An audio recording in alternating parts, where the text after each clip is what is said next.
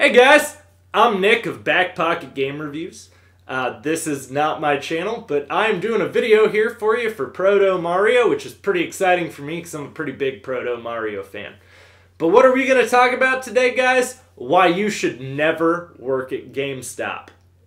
But Proto, sorry, I don't have a tagline, so I've been dying to use that at some point in time, and it was more fitting to do it on his channel than mine. But let's start this off. So there is a practice at GameStop called new to used conversions. And what that is where you take a new product and convert it over to used. So you will open the game, you will slap a used sticker on it, and yeah, now it's a used game. That's not always a bad thing. A lot of times it's games like NBA 2K where you're marking it down because it's a several-year-old game, and now it's going to be cheaper as a used game. However, sometimes it is GameStop's way of manipulating the market, and for example, with Xenoblade Chronicles and the Metroid Prime trilogy, GameStop had exclusive rights to sell those games. They were selling those games for $50 new. Well, we only had about as many as our pre-orders when those games came out, and then eventually we started receiving these huge shipments of them, like unopened boxes that have come straight from the factory. We would then open those boxes, and we were told to mark them as used for $90. That kind of sucks if you're someone who is a big gamer, because, and even if you're not really a big gamer, that should suck for you because you should realize that your company's doing this to manipulate the market. It's not that this game didn't have a market, it's that I had to tell people we didn't have the game in stock because we didn't have it, and then all of a sudden they send us huge, brand new shipments that they sat on in a warehouse just to manipulate the sale rate of those games. Yeah, that's a pretty scummy practice. Midnight releases. Why would midnight releases be such a terrible thing if you worked at GameStop? They seem so fun, right? So actually, you're given like a $20 budget to run a midnight release. My favorite midnight release I ever ran was my Halo 4 midnight release. We had a competition. I had to work with errands to get some free TVs brought in just for the night. We put up advertising for these different companies all around and coupons to drive sales for them. And that doesn't sound that bad, except for the fact I had to do all of this at times where I wasn't at work, because normally I was the only manager in the store at open. Yeah, that's pretty terrible, being the only manager. That's a great way to get yourself robbed. Hey, anyone else here in the store? No, I'm by myself. Yeah, that's how robberies happen. GameStop's also a big target for those, by the way. I've done a video about them getting robbed and some of the more interesting robberies they've had. And it is fun to do those midnight releases and see how excited your customers get during them. I had, a cosplayer there, did a full Papakura Master Chief cosplay costume. And I mean, it was a really well done one, had working headlights on the helmet and everything. The competition was fun, we had the food and everything. But I literally spent a lot of time off the clock working on that. And the issue you have is it's going to come down to, sales are going to come down to you. Pre-orders, all of that stuff. So this was for all of my pre-order customers. This drove pre-orders for me. Well, they're going to hold you very accountable for your metrics. I'm sure you've heard of the Circle of Life. If you haven't, again, I've also done a video on that as well. Circle of Life is a program that GameStop uses to essentially rate you as an employee and rate your store. It is based off of a lot of different things, such as your pre-orders, your power-up rewards card sales, your new to used percentage. Yes, that is something they weigh you on. And that's also another thing that has brought up a lot of bad practices in GameStop. There are a lot of employees, because of how hard it is sometimes to sell used versus new, when GameStop likes to price certain used games as only $5 cheaper than their new counterparts. Yeah, $5 difference. Especially if it's a day one edition that comes with some extra DLC, I'm sure you're probably going to buy the new version. But there's a lot of employees who have gotten caught lying, saying, no, we don't have new copies, just so they could push the used copy to help their own metric. Now, the issue with the metric is if you're not hitting them or not performing well, your hours are going to get cut. And if you are a part-timer, you're probably only working a day or two a week anyways, so if it gets cut, you might not be working at all. And GameStop doesn't really like to let you know as a part-timer that they're firing you in advance. You'll, like a month later after not being scheduled, get a letter from corporate saying you've been let go for not having worked for a month. So that's kind of terrible. And then, the rewards card that you have to pitch only offers a discount on used games, and I understand used games are GameStop's bread and butter. However, with that being said, I can go into a Best Buy, pay them $30 for 2 years, and get 20% off of all new games. Or with Amazon Prime, where you get, Twitch Prime as well on top of that, free 2-day shipping, bunch of other benefits. You also get 20% off of new games that you pre-order.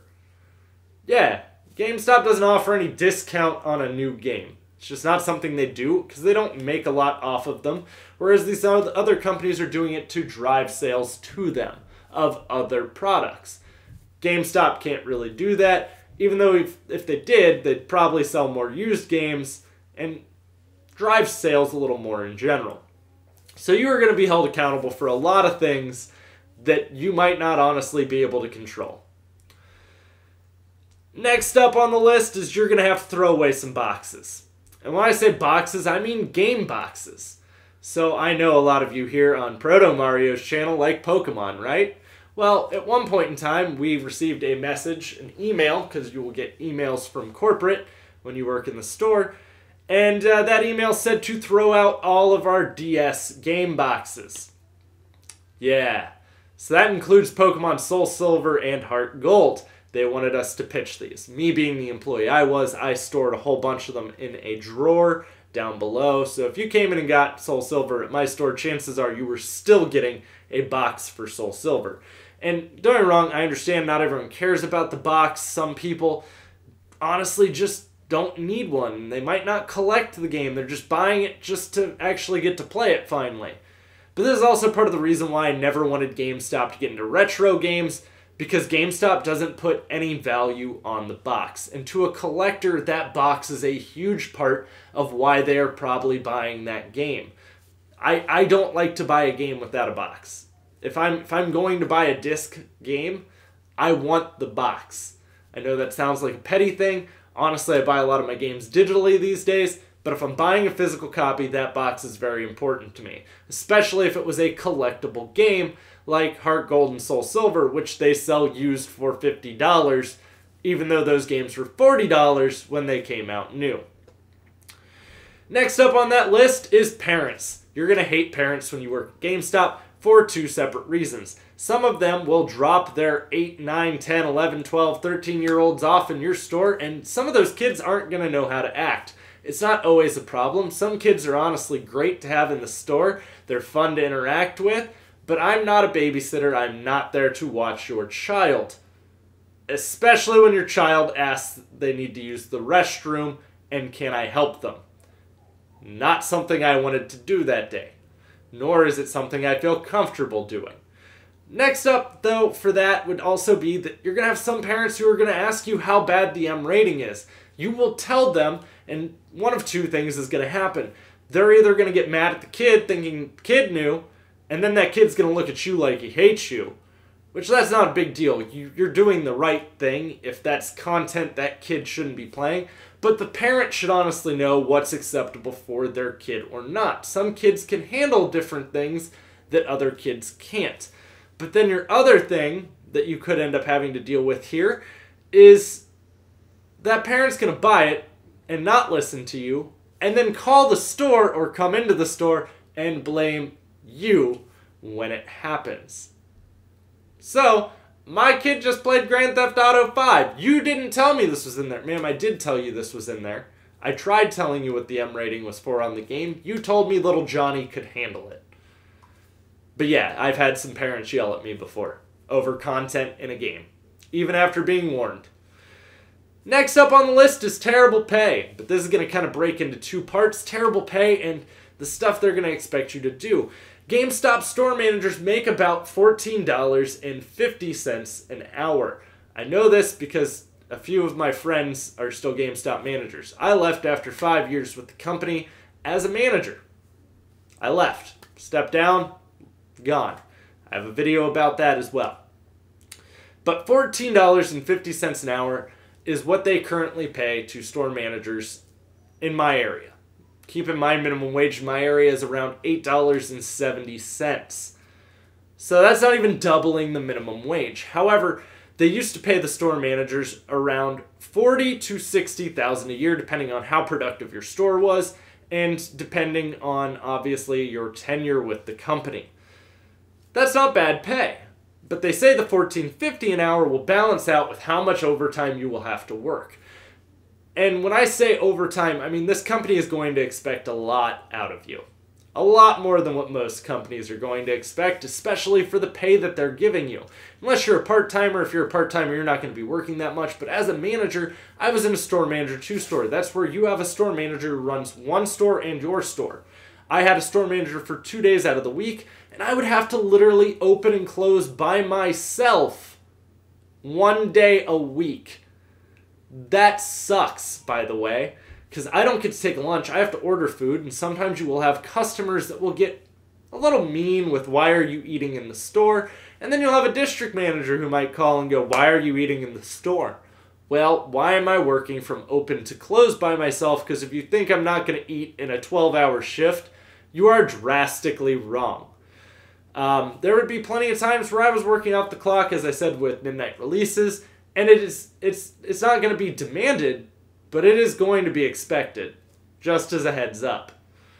But hopefully this is eye-opening for some of you who want to work at GameStop, and you might even ask me, well, who wants to work at GameStop? If you saw how many applications we used to get when I worked there, it was a stack, like a huge stack. And a lot of people would say how awesome the job is. It's not. You're going to wind up with terrible managers who think they're the awesomest thing in the world because they run a GameStop store. Done a video about that too. Some of my worst managers I have ever had in my entire working life came from GameStop, and they're just terrible human beings. You can have terrible managers anywhere, but for some reason they just are like magnets to GameStops. So yeah, thanks for watching. If you're new to Protomario's channel here, don't forget to click subscribe on his channel. He's got quite a bit of good content. You can also thumbs up this video if you enjoyed it. And don't forget to go follow me over on BackPocket Game Reviews. Pretty sure there'll be a link in the description box for you all to do that. And enjoy your evening. Stay classy, San Diego.